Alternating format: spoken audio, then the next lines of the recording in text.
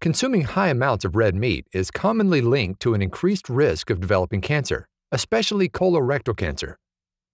At the same time, antibodies against Neu5Gc, a carbohydrate derived from red meat, have been observed to worsen cancer in human-like mice.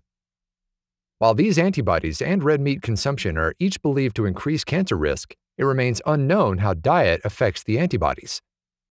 Now, research suggests that consuming Neu5Gc from red meat and dairy can modulate the amounts and properties of anti-Neu5Gc antibodies in humans, providing clues to how the carbohydrate might be linked to cancer.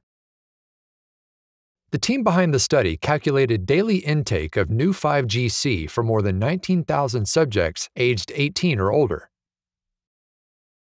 These participants provided regular logs of food consumed over 24-hour periods as part of the NutriNet-Santé study, which was designed to investigate relationships between nutrition and health status.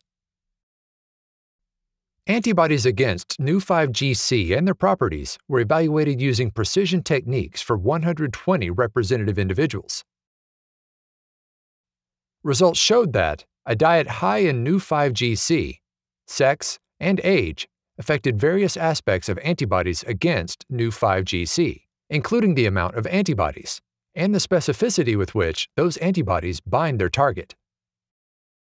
Men consumed more Neu5Gc than women, mostly from red meat, and also showed higher overall levels of anti-Neu5Gc antibodies. A detailed glycan microarray analysis revealed that high Neu5Gc specificity and increased amounts of anti-Neu5Gc antibodies were associated with higher consumption of Neu5Gc from red meat and cow dairy. The study is the first to provide experimental evidence of an association between a dietary carbohydrate and the induction of antibodies against it, other than an allergy.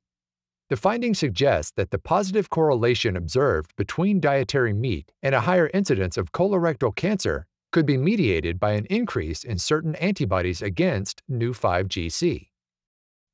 That enabled researchers to formulate a glycemic index to measure the amount of Neu5Gc in foods.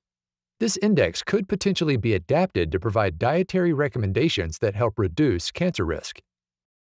More work is needed to explore that relationship and Neu5Gc's possible role in other diseases.